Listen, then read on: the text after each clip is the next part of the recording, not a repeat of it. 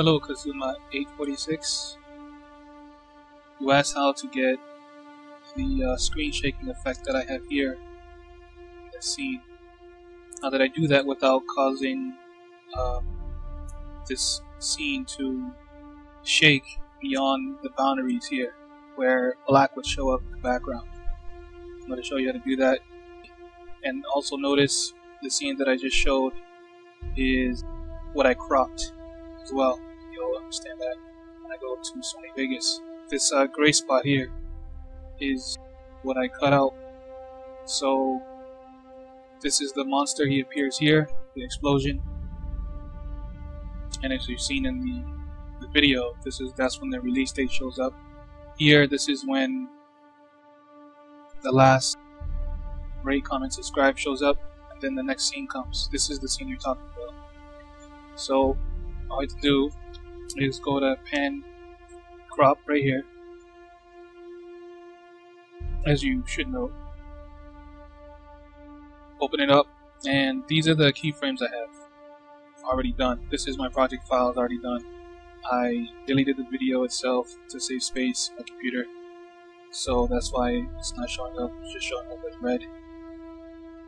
If you notice here, this is the answer to your question regarding the boundaries of the video.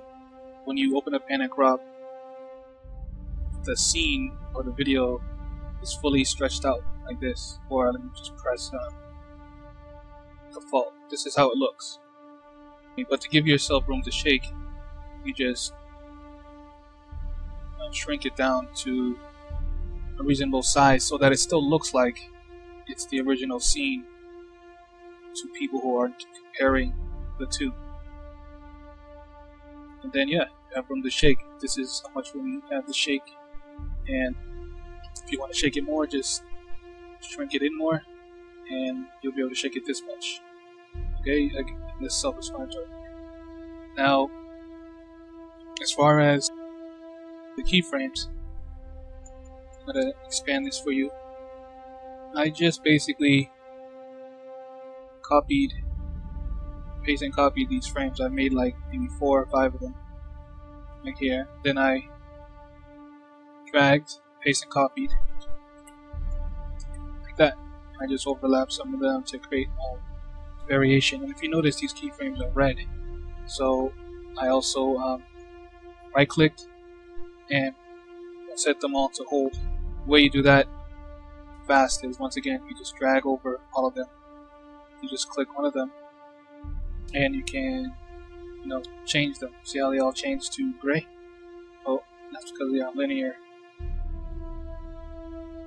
feature. But I put them on hold for this.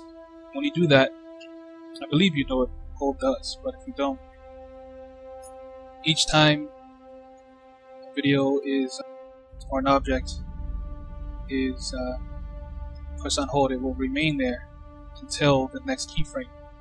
So that means that the screen will basically shake this way, and until the next keyframe, it won't move, and then the next keyframe will go this way.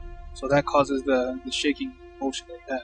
If you didn't you didn't place a hold command on the keyframes, the scene will move from left to right, or whatever way you shook them. It would move there slowly in a linear fashion, or whatever other setting you have here. So if it's linear, then the screen will move from left to right, and it won't look like shaking. It will look more like I don't know, dancing or something like this. So that's that. It's pretty much really simple. Nothing advanced. Just paste and copy and a hold feature combined with this increased space that I give in the video to operate in. That's all. So I hope that answers your question. I'm sorry I don't have the actual footage of the screen, but you get the point. So here you go. So it looks like it's exactly the same thing from the actual Bleach anime, but I just shrunk it down a little bit and you can't tell the difference. Thank you. I hope that answers your question.